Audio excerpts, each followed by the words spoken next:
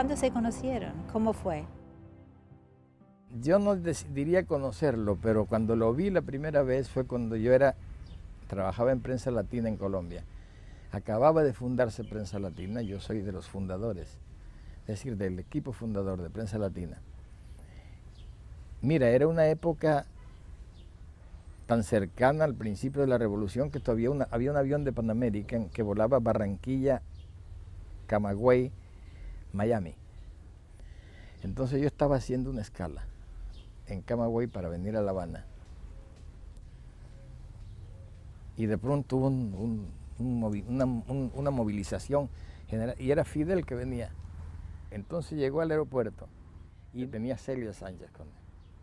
El avión que yo tenía que conectar se demoró mucho, porque había mal tiempo. Entonces Celia me presentó y él conversamos alguna cosa. Él andaba en un DC-3 que se llamaba Pico Turquino. Y ese avión estaba ahí en el aeropuerto. En ese momento, y el avión en que yo me iba, que era un Viscount de la Cubana de esa época, no salió porque había muy mal tiempo hasta el aeropuerto de La Habana. Fidel acabó de almorzar, llegó, dijo, nos vamos, dijo, no se puede, Fidel, porque hay mal tiempo. Dijo, mal tiempo, no, la revolución no reconoce mal tiempo.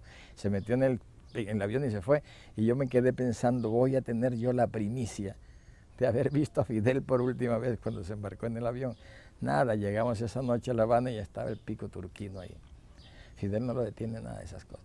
Bueno, esa fue la primera vez que lo vi. Después, yo dejé mucho tiempo de venir a La Habana. Yo dejé 12 años sin venir a La Habana después de que salí de Prensa Latina. Y volví antes de Angola, porque estaba muy interesado en lo de Angola, pero ya teníamos él y yo relaciones por amigos. Ahora, en esa ocasión, realmente lo que consolidó esa amistad fueron los libros, porque le pregunté, bueno, ¿qué estás leyendo? Y me dijo, no tengo tiempo de leer por estar leyendo documentos. Y pero eso es horrible, es esterilizante y es estresante. Yo te voy a traer libros para descansar. Y empecé a traerle bestsellers. Él no traía bestsellers porque todo el mundo piensa que como es Fidel Castro dan libros sumamente importantes, que generalmente son sumamente aburridos. Entonces recuerdo que el primero que le traje fue el Drácula de Stoker, el original. Estaba en unas maniobras militares no era en Pinar del Río, no recuerdo dónde. Estuvo trabajando todo el día. Le di el libro como a las 11 de la noche. Y al día siguiente llegó a las maniobras sin dormir un minuto. Me dijo, no me ha dejado dormir el maldito libro que me trajiste. Y así le traje El año de la peste de Daniel Defoe, le traje el Día de los Trífidos. Libros de muy buena literatura, pero distraídos, entretenidos, es decir, que al mismo tiempo que enseñan, divierten. De ahí fue cuando se estableció la complicidad. Y descubrí que es tan buen lector que yo, antes de publicar un libro, le traigo los originales. Porque él leyó los originales de La crónica de una muerte anunciada. No, primero que todo, el relato de un náufrago. Lo leyó y me dijo, ahí hay un error. Digo, ¿por qué? Dice, porque tú dices que el barco salió a tal hora y llegó a tal hora. Un destructor de la Armada no puede desarrollar esa velocidad. Y sacó cuenta, él tiene una facultad extraña para hacer cálculos matemáticos. Es absolutamente imposible que lo haga a esa velocidad, porque comprobé y efectivamente había un error que se había arrastrado en el libro desde hacía mucho tiempo. Y en la crónica de una muerte anunciada había un error también en las armas y en el calibre de las armas. Todo eso es como si fuera un editor, la palabra esa que tienen un editor de libros. Señala contradicciones, anacronismos, inconsecuencias que se le pasan a los profesionales. porque es un lector muy minucioso y además muy constante y le rinde mucho la lectura. Es que lee siempre. En el carro tiene una luz para poder leer, sobre todo en la época en que hacía grandes viajes de noche en automóvil, siempre iba leyendo. Y muy buen lector y muy bien informado, y sus amigos, algunos amigos lo mantienen al día en la literatura. Le gusta mucho la literatura, las obras literarias, y sigue muy de cerca, sobre todo la novela la está siguiendo muy de cerca. Ese facete de su vida la gente no sabe tanto.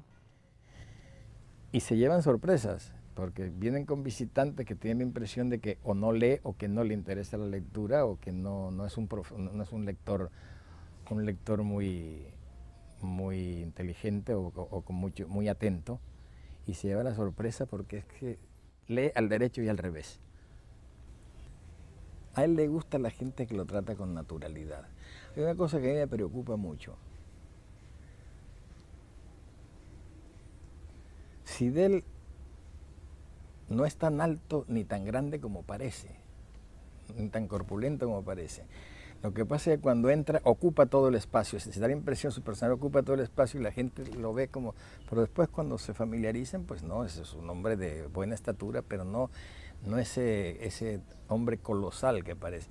Y eso, la gran mayoría de la gente, pero muchísima gente en la cual no se pensaría que le sucediera, pierde la naturalidad cuando conoce a Fidel, por timidez. Después ya cuando se sientan están, pero Fidel maneja muy bien esa situación, porque él también es muy tímido. Él dice que yo digo esto mucho y que no es cierto, pero en el fondo lo sabe. Pero sabe cómo sobreponerse. Es que lo sabe manejar, es que eso es lo importante, saberlo manejar, pero le gusta cuando lo tratan con naturalidad. Déjame ver a Mercedes, la que niña está brava conmigo. Mi mejor amiga. ¿Cómo está? Ya hablaremos. Pero una vez se le metió en la cocina a Mercedes y le estaba tratando de corregir lo que estaba haciendo y decía que no cortes esto así, que no hagas esto. Y Mercedes ya le dijo con mucho afecto: mire, comandante, usted mandará en su isla, pero yo mando en mi cocina. Y se fue. Fidel me dice: me ha dicho una cosa que tiene toda la razón. Ella manda en su cocina, de manera que fíjate qué bueno que me lo dijo. Es que Fidel es muy buen cocinero y tiene una complicidad de Mercedes de cocina. Si yo te digo una cosa, nos van a acusar de violar las leyes cubanas, pero Mercedes siempre trae cosas de comida de contrabando para preparar acá, sobre todo bacalao. ¿A él le gusta el bacalao?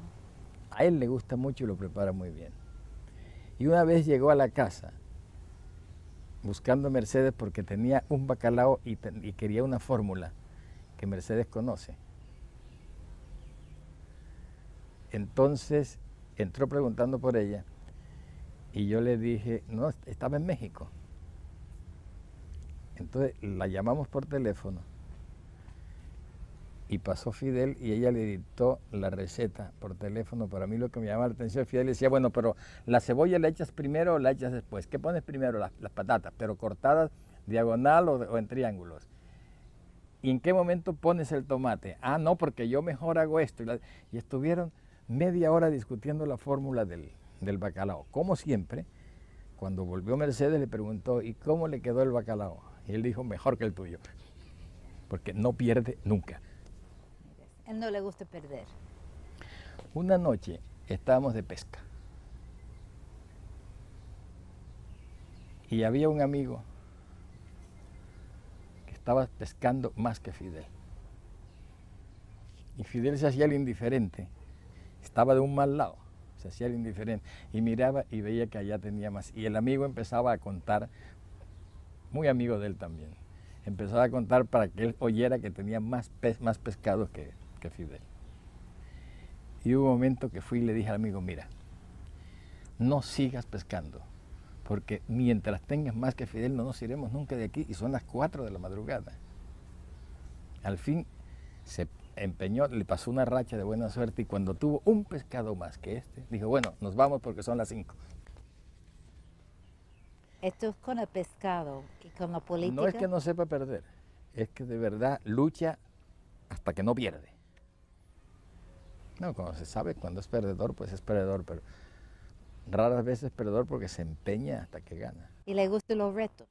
Es lo que más le gusta. Se crece, se pone feliz con los retos. Se los inventa él mismo además. ¿Es un ser humano especial?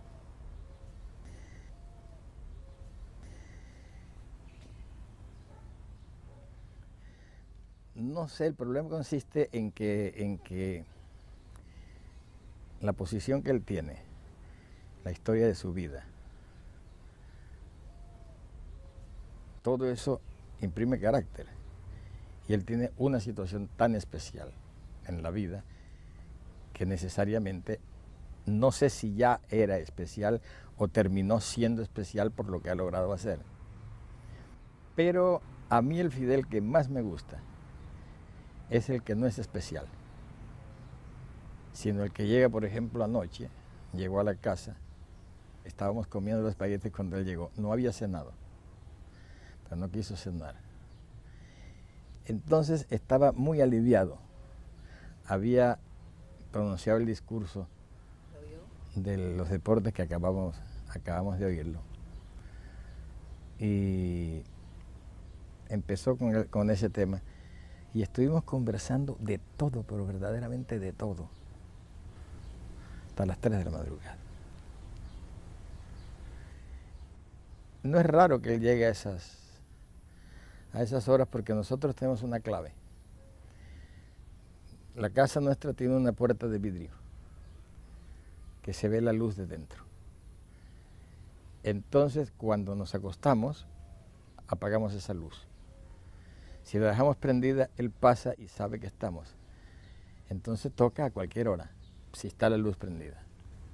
Si no está, ya sabe que nos acostamos. Con él no hay problema de en una clase, uno le dice que está ocupado, que no quiere, que está cansado. Y no hay problema. Ese es el Fidel que a mí me gusta, que pocas veces hablamos de política. Muy pocas veces. Él tiene con quien hablar de política y yo tengo con quien hablar de política, pero para hablar de libros, hablar de la vida, hablar de otra gente, hablar de amigos comunes, de los acontecimientos.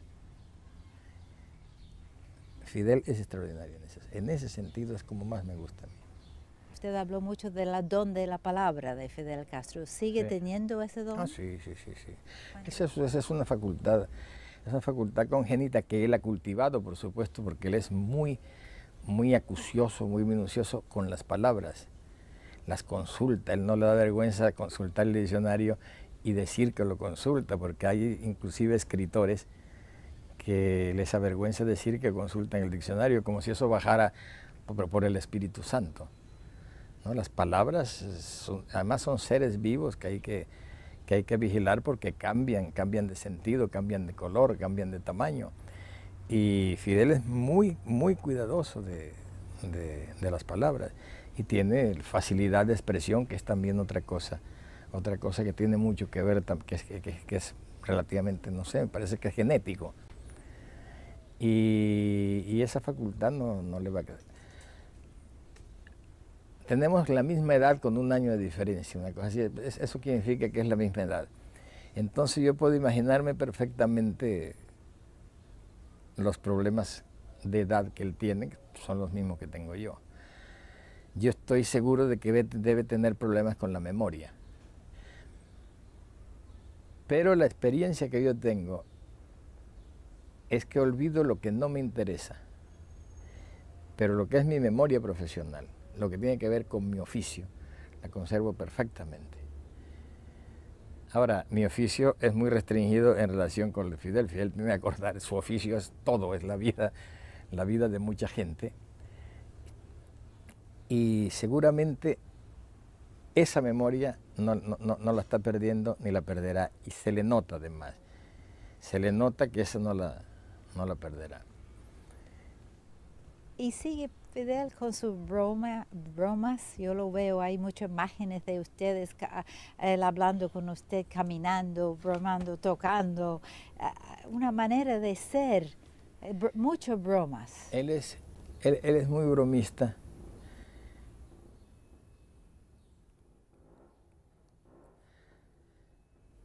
Es muy cuidadoso, es muy bromista, pero estoy pensando que es muy cuidadoso en sus bromas, porque siempre, a veces se le va un poquito e inmediatamente la corrige. Estoy hablando en broma, claro, porque es muy cuidadoso de no ofender a la gente, de no dejar malos recuerdos. Cabo, resígnate de aquí a que tú te ganes un coral el próximo año. Prometo que el próximo año me gano un coral. Sin sobornar al... Bueno, yo no lo he prometido, yo he prometido que me... Sin sobornar, sin coaccionarlo, sin Los presionarlo. métodos no están en discusión.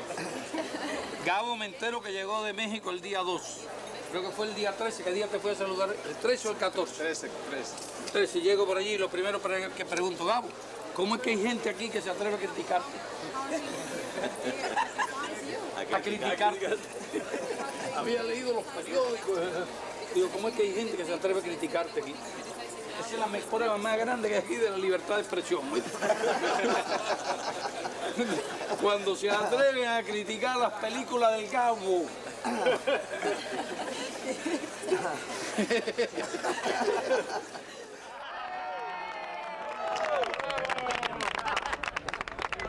Bueno, que venga Gabo para acá. Sí, Gabo. La escuela son 3 Ya cabezas. que Gabo. Entonces después la historia dirá un premio Nobel con 2 ayudantes. Depardieu, el actor francés, Sí, me sí. dijo que Fidel es una leyenda viviente. Bueno, no, lo que pasa es una cosa.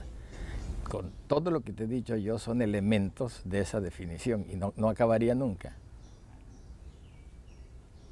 Si tuviera- Por ejemplo, se dice que Fidel no duerme. Fidel duerme las horas que tiene que dormir. Lo que pasa es que empieza muy tarde. Pero él siempre duerme, me imagino lo que duermo yo, 6 horas, 7 horas, y duerme muy bien. No se ha sabido nunca que padezca de insomnio. Lo que pasa es que como lo ven, que a veces puede pasar a las 4 de la madrugada, está trabajando. Que se trabaja mejor de noche que de día. De noche hay menos teléfono, hay menos interrupciones. Pero no es todo. En personas como Fidel Castro, todo lo bueno y lo malo tiende a convertirse en leyenda. Y otra cosa, Fidel tiene muchas amistades, aunque son gente de otras ideologías, otra forma de pensar. Pero realmente con usted hay un cariño especial, un afecto. Los que mantienen esa relación con Fidel es porque lo conocen como Fidel, lo conocen como es él, no como jefe de Estado. Los que lo conocen como jefe de Estado, como el líder, como la imagen pública de Fidel, siempre tendrán con él una relación formal. Pero toda esta gente que tú citas tiene con él relaciones personales con el Fidel Castro que conocemos. President Castro for inviting you to lunch today. Agradecerle al presidente Castro que lo haya invitado a este almuerzo hoy. We were discussing that you are the new Hemingway. Estuvimos conversando de que usted es el nuevo Hemingway. Espero ser el viejo. I hope it will be the old Hemingway. Yo lo único que voy a pedir es mi visa. He only wants a visa to go to the U.S. You can't get a visa? ¿Usted no puede tener una visa para ir a Estados Unidos? Ahora hubo una ley donde se supone que sí. No puede acusar a García Márquez comunista. Yes, no one can accuse García El único Llevan delito. 30 años estar tratando de convencerme y For todavía 30 no me years, convence. Fidel has been trying to persuade him and he has not been able to. Y mientras menos dinero tiene, menos lo va a convencer. Más dinero tiene, menos lo va a convencer. The more difficult it will be to persuade him to be communist. La solicité hace un mes y no me han He contestado requested todavía. the visa months ago. Hay que and he has utilizar never la given frase de la Biblia. We would have to use the old Entrega Bible todo lo que phrase, tiene y sigue. Give everything you have, give up everything you have and Eso fue follow lo que le dijo Cristo. Follow Le me, entrega that's todo lo what que Jesus tiene y sigue. Christ Es mejor seguirte sin entregar todo lo que Better to tengo. follow you up without giving up what I have. Nos vamos con todo. It may not go together with everything I have. ¿Y cómo es ese asunto de la guayabera? ¿Cómo surgió eso? En Cartagena, con motivo de una de las cumbres, hacía tiempo veníamos haciendo una pequeña presión para que Fidel no anduviera con ese uniforme siempre. Sobre todo que es un uniforme muy pesado para tierra caliente. Y con esa cumbre, que no recuerdo exactamente, pero debe ser 2 años, una cosa así. nos mandó a preguntar, a Mercedes y a mí, ¿qué significa informal en Cartagena? Y yo le dije, informal es como vagaviria, en mangas de camisa, remangado y con la camisa por fuera, eso es informal en Cartagena. Y le dije a Mercedes, seguro que se va a poner la guayabera. Pasaron los días y cuando faltaban como 3 días para la cumbre, mandó a preguntar a nosotros que si todavía es informal. Sí, que será informal. Llegó, lo fuimos a esperar al aeropuerto, despachó a todo el protocolo, a toda la gente y nos metió a Mercedes y a mí en su carro. Y llegamos al hotel, apartó a todo el mundo, nos quedamos los 3 solos en el dormitorio y nos dijo, pero como una travesura, les tengo una noticia. Dice, tengo 3 guayaberas, una blanca, una beige y una azul. ¿Te la vas a poner? Y dijo, bueno, tengo que pensarlo. ¿Ustedes qué opinan? Entonces, mira, ya sabíamos que cuando empezaste a preguntar cómo era informal, ya pensaba eso. Me parece estupendo que sea así. Lo que pasa es que me habían hecho una que me quedaba muy grande y tuvieron que improvisarme esta que las terminaron casi en el momento en que salía el avión. Seguimos hablando de eso y cuando salíamos del hotel me dijo, voy a pensar, a consultar con la almohada lo de la guayabera. Y le dije a Mercedes, no se la pondrá. No se la pondrá porque esto de consultar con la almohada es porque no está decidido. Y al día siguiente, pues estamos viendo la televisión y venía solo hacia la cámara con la guayabera blanca. Y 20 años más joven.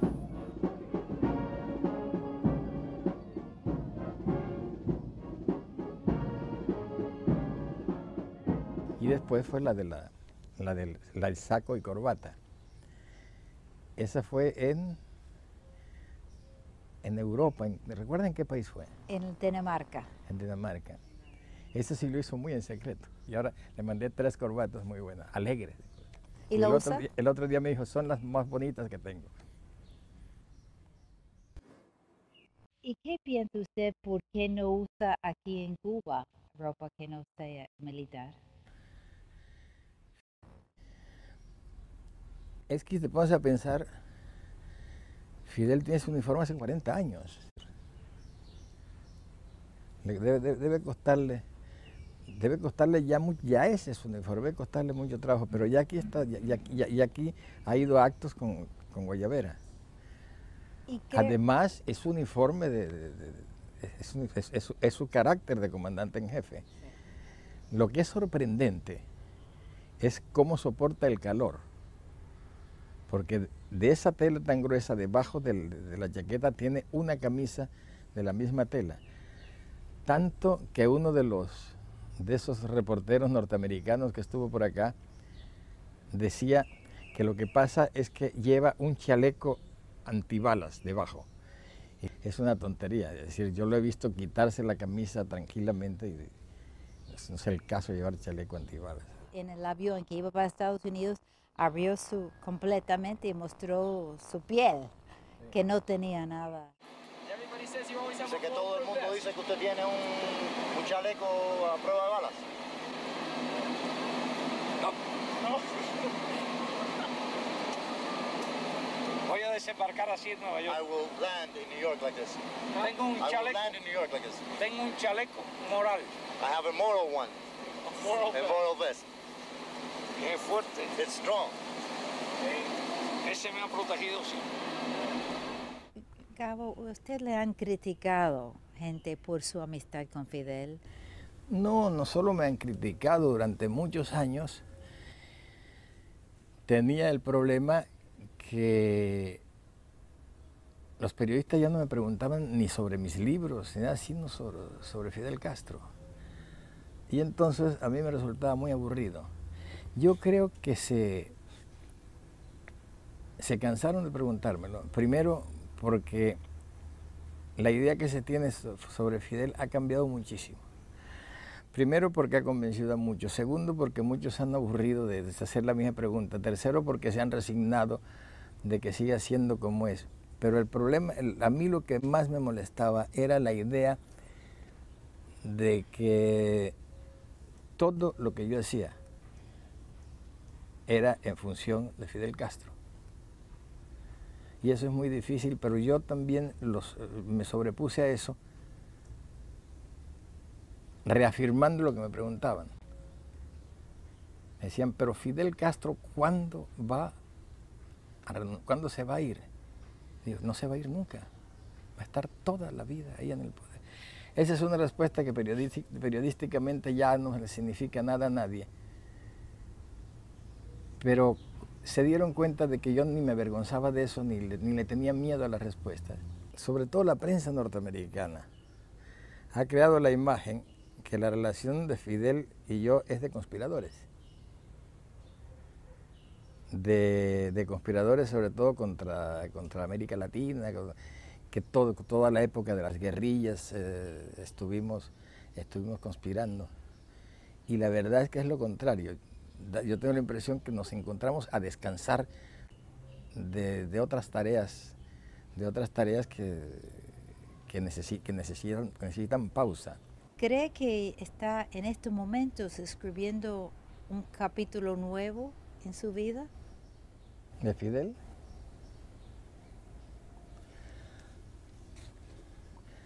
No sé, yo tengo la impresión de que Fidel estará trabajando, estará creando hasta el último momento. Que está escribiendo un capítulo nuevo, sí, pues es decir, hay muchos capítulos de la Revolución Cubana. Y ahora está terminando un capítulo importante, me parece a mí, que es el del periodo especial. Él me metió a fondo, Cuba se metió a fondo en la etapa del periodo especial, a raíz del derrumbamiento del campo socialista. Y la apuesta de los enemigos era que no sobreviviría. Con el bloqueo norteamericano y con el bloqueo del otro lado, porque era una falta de ayuda total. Y sin embargo, lo que ha demostrado Cuba es que puede sobrevivir sin la ayuda de ninguno de los dos bloques que existieron siempre. Y en cambio, en este momento tiene la solidaridad de muchos países que nunca se la habían dado, y en América Latina ya prácticamente se discutirán matices, se discutirán conceptos, posiciones sobre Fidel Castro o sobre la Revolución Cubana, pero la decisión de que Cuba tiene que sobrevivir al bloqueo y que tiene derecho a salir adelante y tiene derecho a vivir es una cosa que está establecida y eso no se discute. De manera que si hay un proceso, una etapa que está terminando Cuba en este momento con Fidel Castro al frente, es saliendo verdaderamente del periodo especial y con el bloqueo norteamericano y con el resto de los bloqueos históricos. Usted dijo también que era el gran idealista de nuestros tiempos y por ello quizás sea su mayor virtud o quizás su mayor peligro. ¿Por qué escribió eso? Porque creo que es así. No hay más grande idealismo que el que ha logrado inculcar, no solo en el pueblo cubano, sino en muchos otros pueblos, de la justicia social y la igualdad. Y sobre todo porque él, a diferencia de otros países, le tiene un contenido humanístico, que creo que es su gran, que es de lo más grande que tiene, pero al mismo tiempo digo que es muy peligroso. Es muy peligroso porque puede equivocarse y podría haber sido una catástrofe. Hasta ahora, que entiendo, me parece que no. Pero un idealismo llevado a ese punto es al mismo tiempo peligroso porque puede ser también una debilidad. Me parece que es muy fuerte, es bastante complejo. Además, esas frases que uno dice no las puede explicar porque precisamente las dice para no tener que explicarlas. ¿Qué cree usted que diría la historia sobre Fidel Castro? Lo que no me cabe ninguna duda es que se recordará como uno de los grandes hombres de este siglo, aún los que piensan que es por lo malo. Es decir, sea por lo bueno o sea por lo malo, sea por las dos cosas al mismo tiempo, Fidel no se olvidará en mucho tiempo.